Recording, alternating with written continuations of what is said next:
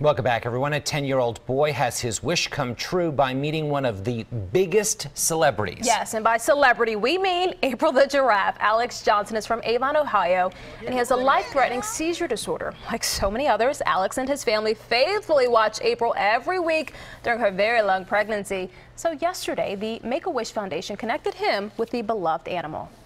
Believes that we're here, actually, because we watched online for so long. We were waiting for that baby. Oh my goodness gracious. We didn't think she was ever going to come, or he was ever going to come. Alex's family says they've always felt a connection with April.